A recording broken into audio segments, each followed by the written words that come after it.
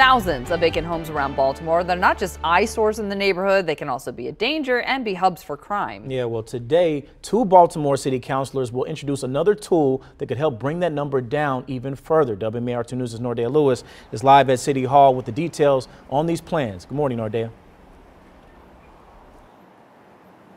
Good morning. This has been in the making for 2 years. Today, 2 city council members will introduce the Baltimore City Land Bank.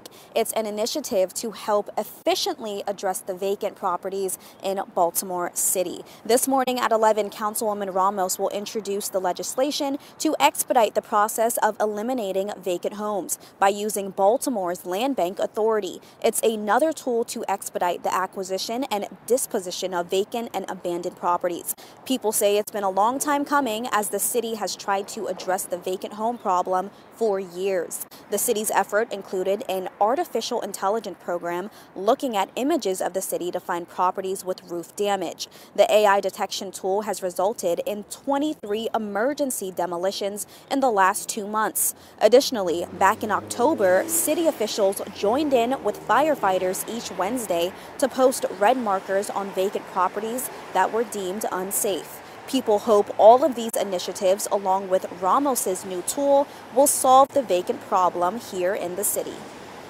We can't go 5 to 6 houses in any direction without it being a vacant property.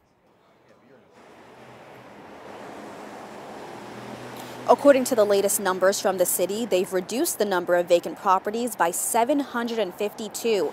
They say the city has its lowest number of vacant properties we've seen in years, but there's still a lot of work to be done. If you want to read more up on this new proposal, head to our website, WMAR2news.com. Live at City Hall for WMAR 2 News, I'm Nordea Lewis.